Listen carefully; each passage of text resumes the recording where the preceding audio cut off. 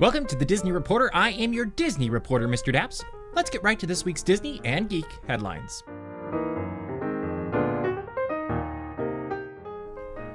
We start things off at the Walt Disney World Resort, where things have been changing rapidly this week.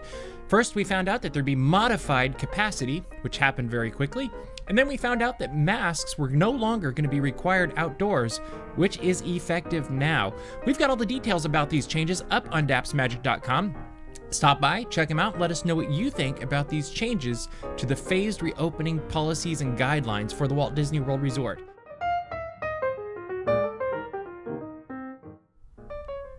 Along with things changing for the guidelines at the Walt Disney World Resort, another thing that's made things seem a little bit more normal is the return of a celebration of a festival of the Lion King.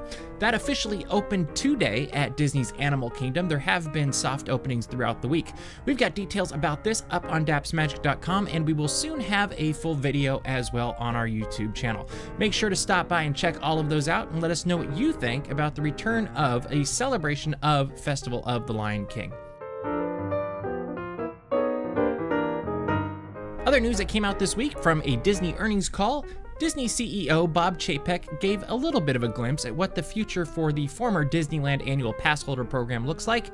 And really, it sounds like it's going to be more of a loyalty program. We've got more details about that up on dapsmagic.com. I will tell you, details are scant. Let us know what you think about the future of what is currently the legacy Passholder program. Do you think they're doing a good job? Do you think they could do better? What would you like to see? Let us know in the comments below. Heading on over to the Disney Cruise Line, the Disney Wish has more details being released almost on a daily basis.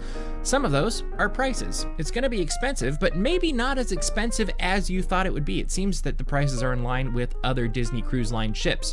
We also learned this week that there's going to be a new really awesome suite that's going to be in the forward funnel of the Disney Wish. We've got all these details up on dapsmagic.com. Stop by and check them out and let us know what you think about the newest addition to the Disney Cruise Line that will be joining the fleet in 2022.